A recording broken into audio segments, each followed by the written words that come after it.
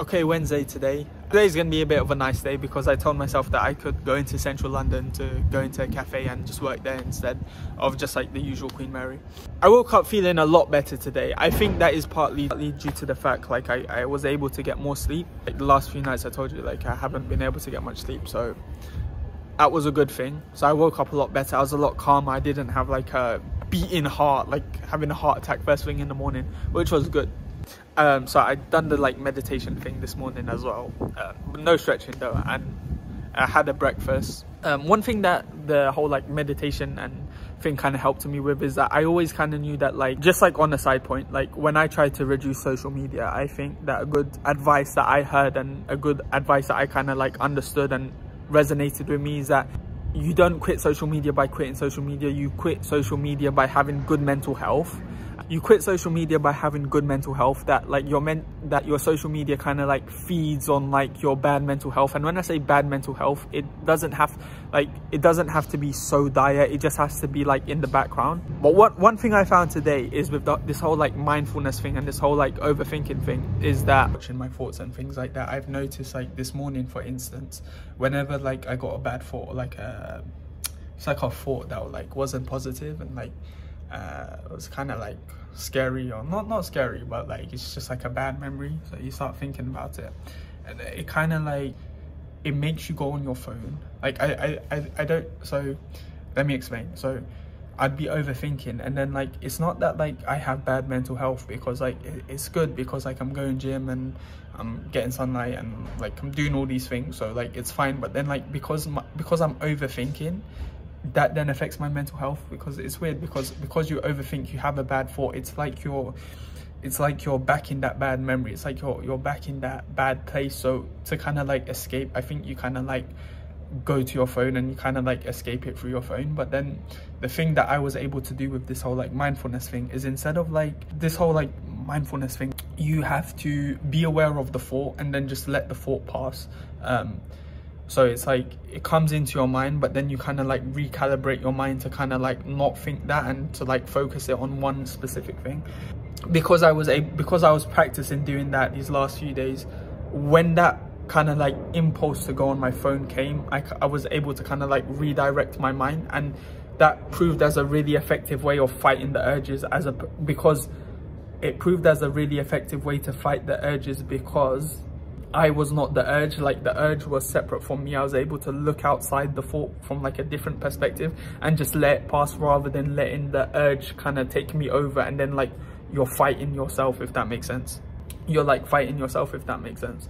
So I thought that was a good thing. Anyway, I came into uni, I went to the gym.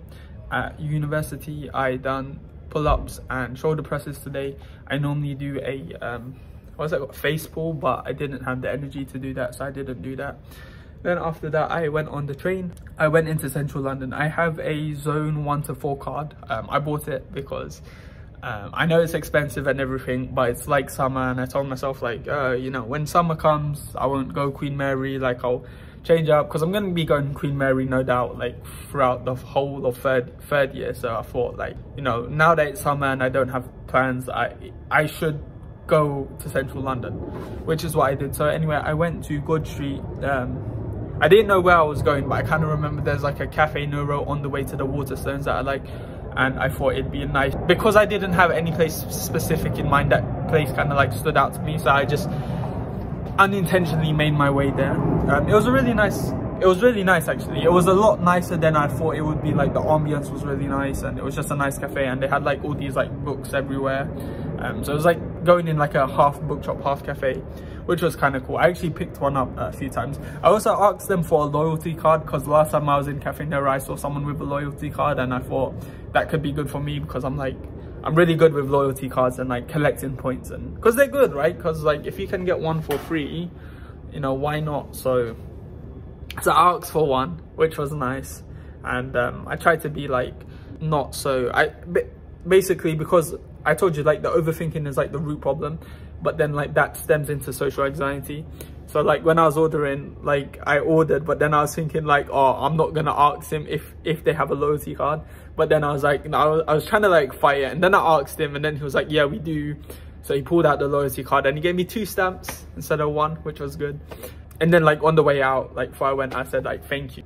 It was a bit scary because like he was like it was like kind of like a 40-year-old man, which is nothing wrong with that, but I mean like obviously he's not like someone my age, for instance. So, and he looks kind of like not scary, but obviously like he's not like someone my age working there, for instance. So, but I done it anyway. I smiled at him and he smiled back, and that was nice. So yeah, I just sat there. I done 1 hour today, which was good. I worked on it. I really like this cafe. I think I'll definitely go back here. This is just as good as the one in London Bridge, although maybe I'm just saying that because I haven't been to this one and I've been to the London Bridge one many times. I wanted to get something to eat afterwards, but I thought I got something to eat last time and I didn't plan to get something to eat, so I shouldn't just kind of like let my impulses and desires just kind of like control me. But I did walk around God Street and they do have some nice restaurants there, and I think it would be nice to go there, but it'd be nice to go there with a friend and not just by myself. So I think I said inside this video or in the last video that I should try and like be more social and try and talk to more people. I should set aside times for like going out with people and spending time with people, as opposed to just like doing my routine and just doing that. So I think I'll send a text like to some of my friends and say, hey, there's this pizza place. There was this nice pizza place that I saw, and I said like, hey, you want to go get pizza sometimes? I don't have that much money, so I don't know where I'm going to get the money from, but hopefully I can get a job. So, you know, after that I came back to Queen Mary. I was considering just going home because I am extremely hungry. However, I got to record these videos, so, you know. So now I've recorded these videos, I'm going to go home and get something to eat. Thank you.